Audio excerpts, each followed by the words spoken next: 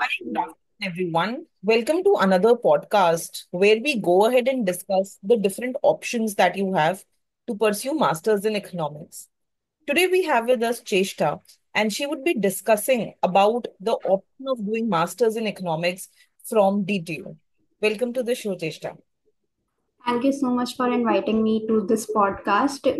Uh, I'm really glad that you invited me because I was in this situation last year where I had very limited sort of options and I was texting everybody on the LinkedIn, please tell me whether I should join this university or not. Will I be fulfilling all the criteria that I have in my mind? But unfortunately, I did not get the answers to all my questions. But I believe through this video, many people will get benefited. Definitely. Yes. So, Chesta, tell us about your journey. Why Delhi, why DTU, and how is the campus there? How is the life there? Life is good. Core structure is very good, and when you enter into D2, you realize it's not very different from the other universities, as you had a perception in your mind because the course has recently been launched only in 2022. So you have that one thing in your mind that whether I will be getting benefited from this course or not, as what I had in mind, I wanted to join DSC or IGIDR, but now I'm not getting this. I only have two options, DTU or HCU, which one I should prefer. So in my time, I preferred course structure over the course structure of DTU. That's why I joined DTU, and now I believe that is the only reason I'm still here. So the course structure is good. Very nice, I would say. And how is the faculty at DTU?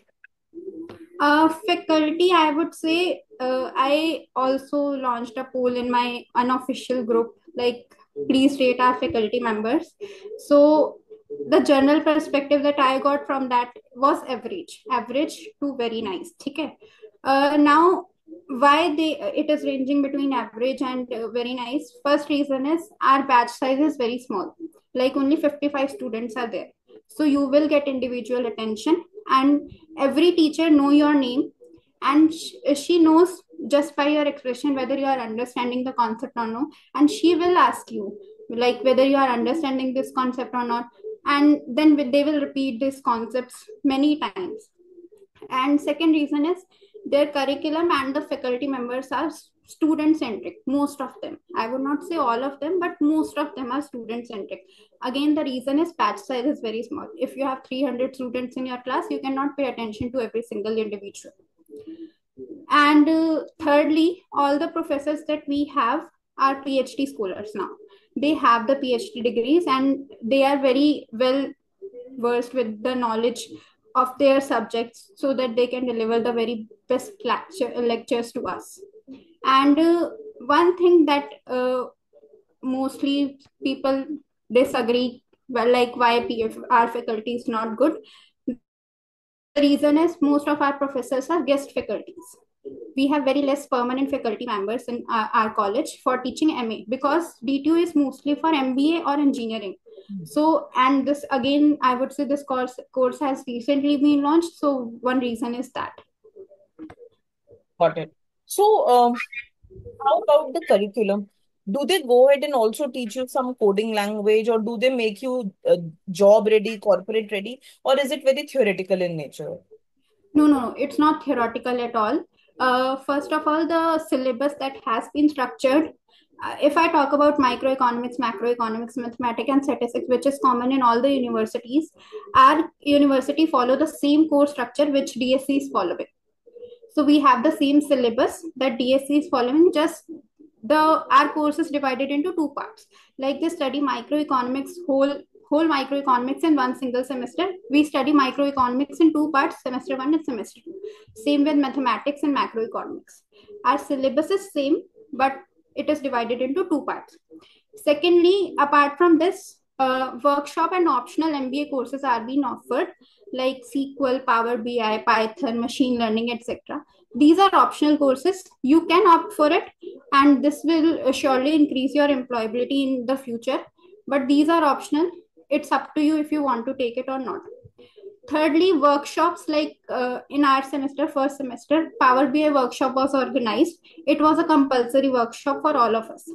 So it was the introduction to Power BI.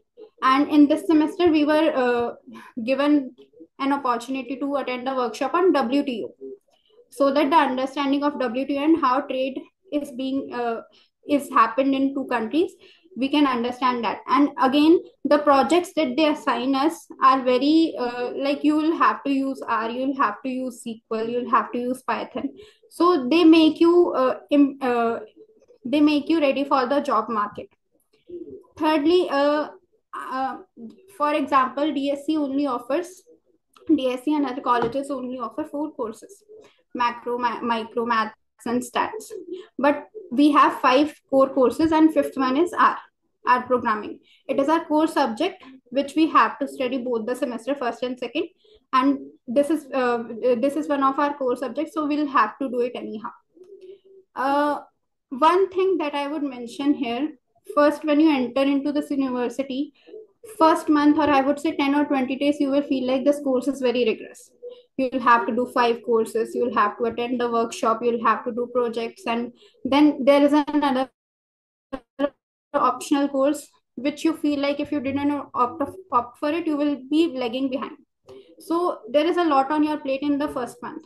So you will feel this course is very rigorous and I will not be able to do that, because it is also mathematical oriented. It's not like HC or JNU courses, which are more oriented towards theoretical aspects. But sooner you will realize it is not that rigorous. It is not that challenging as it is in DSC. Uh, the reason why I'm saying this, they will teach you the same things throughout the semester, but when it comes to checking your knowledge and exams, they are very easy.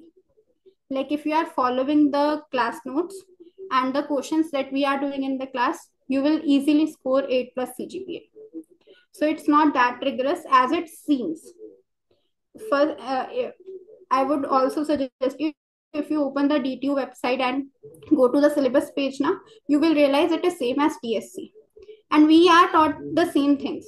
But again, when it comes to checking the knowledge, it is very less. So in my batch only, there are 20 plus students who wanted to go into DSC, but they couldn't because of 2 or 3 marks or general category and so on. I would not go there. So now they are not facing now they are not feeling like it's challenging for them, because they think the things that they had done in the graduation is being repeated again and again. That is the drawback of the course structure. And third thing, I would again mention, this course is new. With every passing year, courses being make rigorous more and more. For example, last year econometrics course in our university was not that rigorous, but this year it is. And in the coming year, it will be more rigorous if I follow the same pattern. That's all about the course structure. If you have any questions, you can ask me. Okay. And would you have any idea of the internship and placement opportunities there? Yes, internship. Like on 16th and 17th of this month is internship fair is being organized, and many companies are coming. So I am not sure about the placement and internship for this year particularly, because placement fair is still going on. So we will get the figures after this month only. But if I had to give you a general perspective, placements are still low. I would not lie about it. Last year, only 5 students got placed. This year, only this will increase to 15 and 20. But in the coming years, it will surely increase, because our course structure is good and it is to some extent. And we are being taught such things which are required in the job markets. So it will surely increase the future, but right now it's not that good. Or- So and how about the research side? If a student wants to do, go to UPSC or do PhD or want to get a government job, then how can we link the course to these jobs? Is the course good enough if you want to prepare for UPSC, IES, IAS services? Yes, sure. this course is very good if you want to go into the government sector.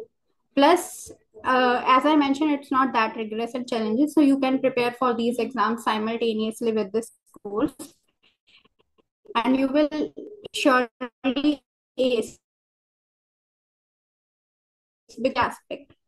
For example, I wanted to write a Just I lost you in between. you can do that if you want to take the initiative or not.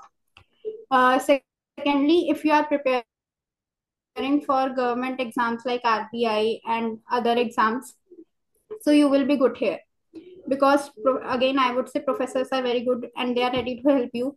Plus, course structure is like that you will have some time to prepare for those exams. One thing that would bother you is 75% attendance criteria that you have to fulfill at any cost. Secondly, classes are very like they will range so we have a lot of classes that would make that would be the only thing that would be bothering you. Apart from that, you can manage, I guess. Got it. So also I wanted to understand how is the accessibility of the campus? If someone lives within Delhi, is metro easily accessible? Will the students be able to reach the campus easily? What is that?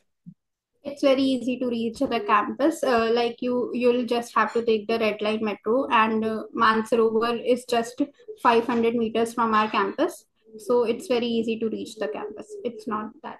Okay. And what about the fee structure? How much fees do you have to pay for 2 years? So it's slightly higher than what you pay in DSC and other schools. Like for first year, it's ranging from 45 to 50K, and for second year, it's ranging between 50 to 55K. Okay, for the entire year. Yeah. So we can say about 1,10,000 for the Yeah. entire course. Hmm. Okay. And this includes everything like the Yes. library fee, placement fee, Everything. whatever. Mhm. Everything is included. Everything. You don't have to pay anything apart from that. Like in DU, you have to pay the examination fee and all. Hmm. So here you don't need to pay anything. It's just the whole fee that you have to pay one time. Okay, got it. Last question, Jeshta. So what is it to be at DTU? So for example, if a student comes at DTU, how much will they learn in 2 years? What will be the personality change? How do you think you will rate DTU overall? It would be 3 out of 5, an average score, because it is still developing its course, particularly MA Economics. If you ask me about MBA and other, even about bachelor's in economics, it is very good. So if I had to tell you about only MA Economics, it's still developing. So I would rate it an average score. I got the same results from my peers when I raised the poll in the group. It's an average. If you are in Delhi and you are not getting DSC or JNU, you should definitely go for DTU. But if you are getting other, like for my example only, I prefer DTU over HCU because of course structure. So if you value course structure and the things you are going to learn in an university, so you should definitely prefer DTU over all other state universities. I would not say BSc and IGI, there is no comparison. So if you have very limited set of options like Ambedkar, HCU, and other state university, you should prefer DTU over them. Got it. Anything else you would like to add for the students upcoming batch?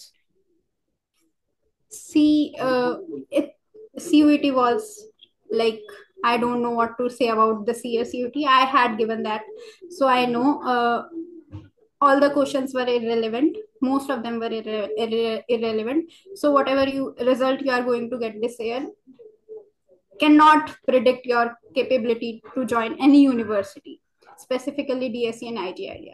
If you're not getting that university, don't be so harsh on yourself because the paper was not in your hand. Secondly, even if you are getting any university this year, get into that. You can try again next year, as I was trying, but getting totally dependent on CUET for next year is not something that I would suggest personally. because CUET is becoming unpredictable every second year. So relying on only CUET is not the solution. If you are getting into a good university like SU and other DTU, and you want to give it another shot, I would suggest prepare for ISI or IIT. Because I would say from our university only there are people who have gone into ISI after 1 year, because our teacher were also saying that you should prepare for it because you have the capability and you should go there. Because if you have the capability and you are not getting the opportunities here, it is unfair to you. So that is the only thing. Plus, if and at any cost you get into a university, any random university, you have to put in efforts,